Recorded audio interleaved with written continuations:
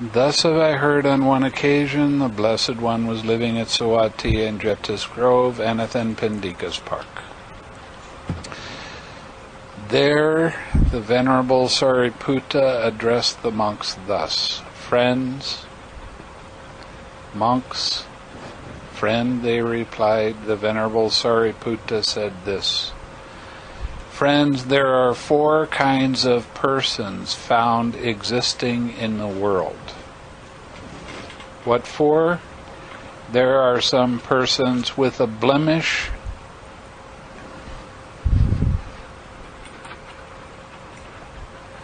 does not understand it as it actually is thus: I have a blemish in myself.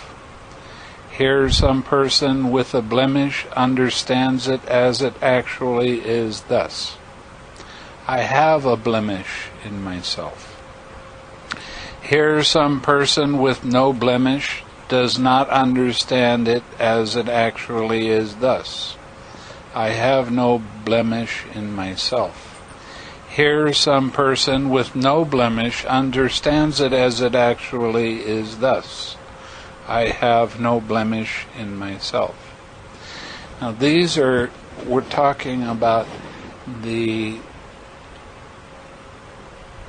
subtler observations in the meditation.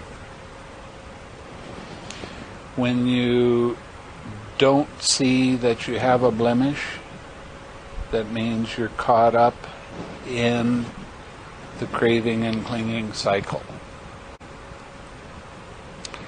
So you don't see it as it actually is. You're identifying with it. This is me. This is mine. This is who I am right now. And I don't like it and I want it to change. And then we get into our thoughts to try to control the feelings. Now, a person that has no blemish but doesn't understand it, this is where the neutral feeling is found. And you don't really see neutral feelings very often. I mean, you look at the dog and it's a dog, and it's not pleasant, it's not unpleasant. So what happens is a very subtle attachment to the ignorance arises. And what is ignorance? Not seeing and understanding the Four Noble Truths. That's what ignorance is. And that means that you're not seeing the subtle cravings that arise. Wherein the person with a blemish who does not understand it as it actually is thus, I have a blemish in myself, is called an inferior of those 2 persons with a blemish. Here the person with a blemish who understands it as it actually is thus, I have a blemish in myself. It is called the superior of those 2 persons with a blemish. Now what are we talking about here? The sharper your awareness of the distractions that occur. People have distractions all day. Their mind is going 1,000 miles away quite often, and you get caught in all kinds of different things and not paying attention to what's happening.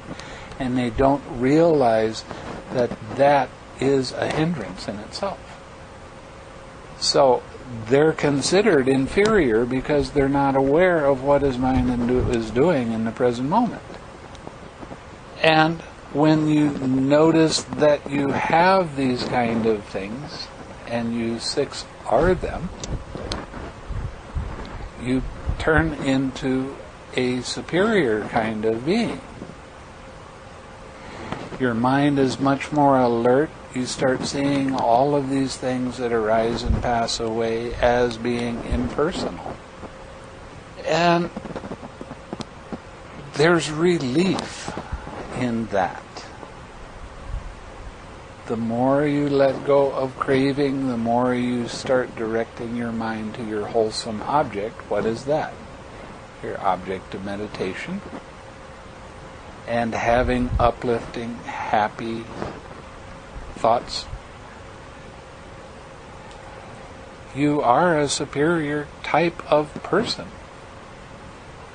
Have you ever walked into a room where there's somebody that's depressed?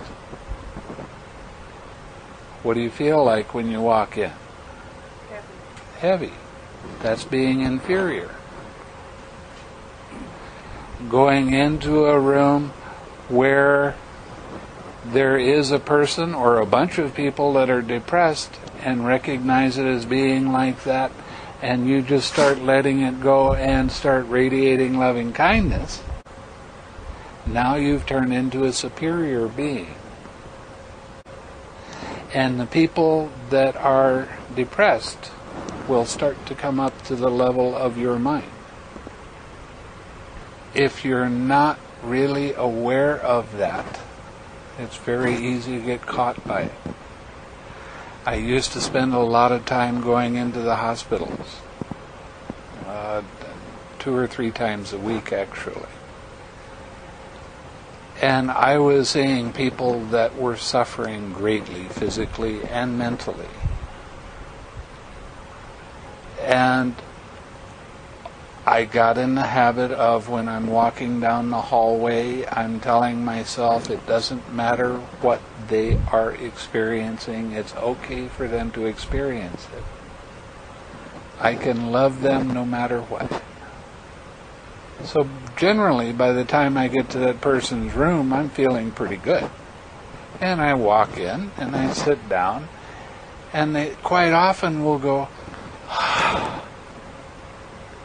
there's relief, because I'm giving them the space to be the way they want to be at that moment, or the way they are at that moment. It doesn't have anything to do with wants quite often. And allowing it to be okay in my mind. And as I allow them that space and send them love and kind thoughts, then the pain that they experience starts to go away. Now, this is a definition of compassion. An awful lot of people, we've had some articles about compassion come through here in magazines, and they talk about getting burned out from practicing compassion. Why in the world would you get burned out practicing compassion? Well, I'm trying to take some of their pain away. Stop right there. I can't take your pain away. You can't take my pain away. But I can be happy in the present moment. And guess what happens when that happens? And that's how you turn into a superior type of being. And don't get prideful about it. 6R that too.